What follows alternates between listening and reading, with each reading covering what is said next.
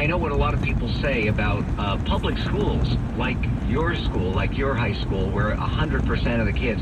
And by the way, these kids who are coming to Capital Prep, this is not the cream of the crop. This is not what you normally think of as preppies, right? This is not wealthy, white, Anglo-Saxon, privileged young people. Am I right about that? That's 70% poor, 85% minority, and the overwhelming majority from single-parent households. I told one newspaper reporter when she asked a stupid question, I said to her, you know, I'll know that we've been successful when you start accusing us of cheating. When you liberal people, you liberal folks who claim to care about minorities, when you look at the same black and Latino kids who you say you care about, and you say that we somehow creamed them, that they are the different black and Latino kids. And but again, like, this is not the conversation about poor kids. This is an American tragedy. We are spending more money than most nations on earth ever have on our public education system, and it's not delivering. It's just not. Try and call tech support and end up with somebody in the U.S. Good luck with that. What about, we're in the midst of a presidential campaign. Have you heard a lot of constructive proposals for reform from any of the candidates? Strange as it is, the only person I've heard mention anything that felt close to what I would support has been Ted Cruz. Donald Trump mentioned he's interested in charters, but he's got a whole bunch of other stuff that I struggle with. Hillary Clinton is the darling. I mean, she is the darling of the teachers union. They can't wait. They can't wait. In hopes that she will be, if she's the presumptive nominee. So there's nothing from the Democratic side even close to ed reform.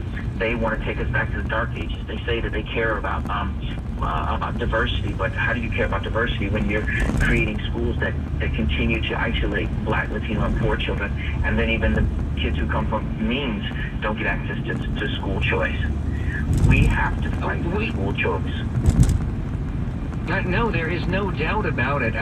It's interesting because we also spoke recently to Dr. Catherine Newman, who's provost of the University of Massachusetts at Amherst.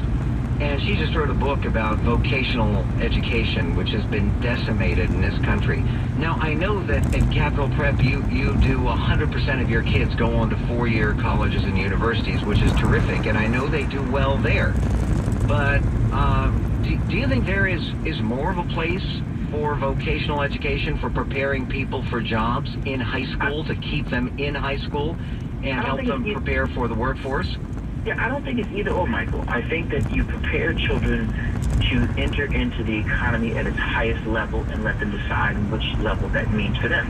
You don't want a contractor who's supposed to be working on your home to be dumb. You want her and him to be literate. You want them to be productive because they're going to have children. And you want them to be able to train their children up the way that you want them to, or to be able to read medication. There's members of our society, with Ben Franklin, who said that from my alma mater, who said that that in order for us to have a true democracy, education is a cornerstone.